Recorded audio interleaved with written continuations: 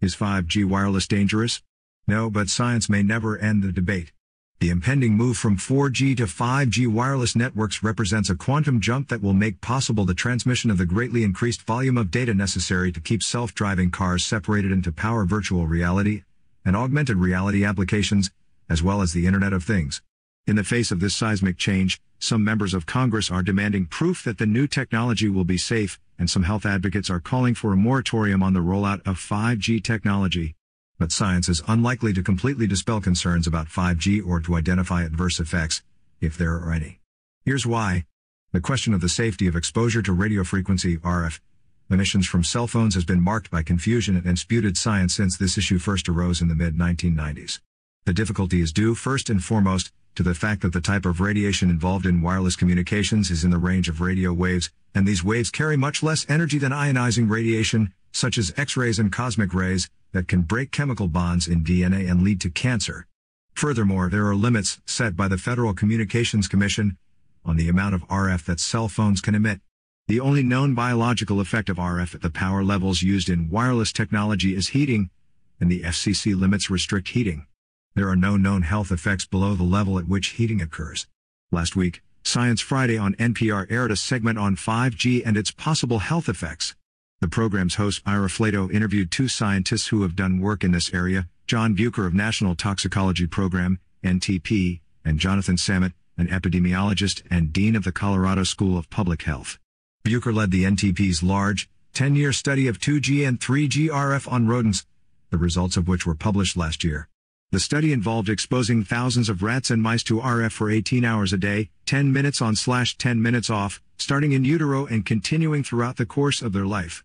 The power levels ranged from somewhat above to slightly below permitted levels. Unlike humans' use of cell phones, the rodents' entire bodies were exposed to RF. Of the many tissues and organs that were examined when the rodents died or were sacrificed, the only observed tumor excesses were of glial cells in the heart and brain in male rats. No excess tumors were seen in female rats or in mice of either sex. Some of the chief criticisms of the NTP results include the following.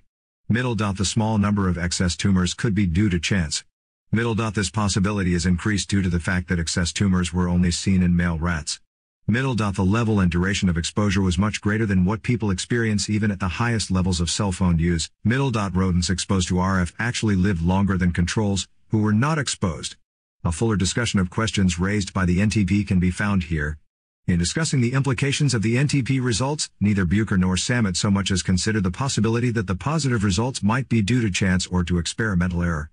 Instead, when Flatow raised some of the criticisms, both scientists dismissed questions about the validity of the results, saying that there are often inconsistencies in animal studies and referring to the usual quandary of how to extend the findings of animal studies to humans.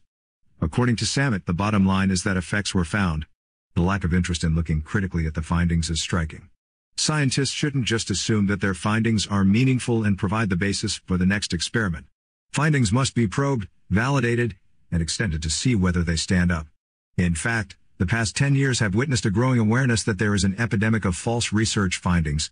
Contrast the uncurious effects were found position of Samet and Bucher with that of Kenneth Foster, a professor of bioelectrical engineering at the University of Pennsylvania, who studies the interactions of non-ionizing electromagnetic energy, including radiofrequency energy, with biological systems.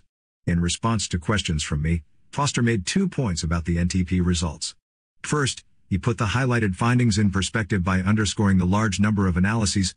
None of these results are corrected for multiple comparisons, and I am sure that correcting for that would yield a totally negative study. Second, he addressed the biological mechanism involved in subjecting test animals to RF energy. Another consideration is that the increase in tumors occurred at the highest exposure levels, 6 watts/kg whole body absorption.